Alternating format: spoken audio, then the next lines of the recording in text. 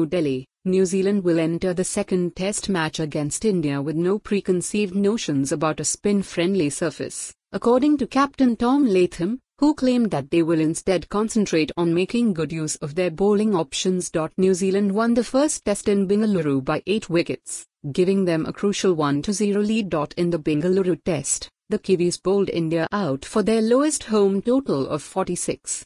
New Zealand maintained composure to win in India for the first time in 36 years, even though the hosts mounted a comeback in the second innings. Long rope for KL Rahul. L. Gill, panned fit for second Test. 2025 IPL retentions, beyond the boundary. Whatever we're presented with, for us it's about trying to adapt as quick as we can, Latham told the media ahead of the second Test in Pune. Also see Cricket Live score. If it is going to be a wicket that turns a little bit more, then we've got 4 spinners in our lineup that will play into their hands, but it's also about to try not to go into the game with too many preconceived ideas, he added. Latham said that he had considered how they may make use of the available spinners. In addition to Richin Ravindra and Glenn Phillips to roll over their arms, New Zealand's frontline tweakers include Ish Sori, Mitchell Santner, and H.R. Patel. I obviously had a little bit of a think around what that may look like, he said.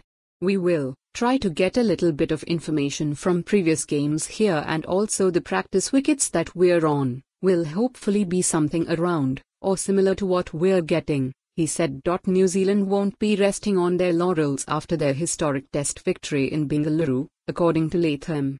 It is very special. There is myself, Graham Dowling and John Wright. To be in this position is really special. But for me it was a team effort, he said. We celebrated what was a special performance, but our attention has turned quickly to this game, and we're trying not to rest on what happened last week. We are trying to take the confidence from last week and take that into this game and hopefully hit the ground running. The confidence that it can bring into a side is probably the most important thing, that we can come over here and we can compete and we can do well, he added. The opening batsman, who assumed captaincy prior to this trip, stated that he is not very concerned about his lack of significant scores. For me it's about trying to contribute as best I can in my role. It's not just myself, it's other guys that are just trying to perform their role as best they can, and that may look slightly different throughout the Test match, he said. I've certainly been working hard behind the scenes to get my game where I want it to be.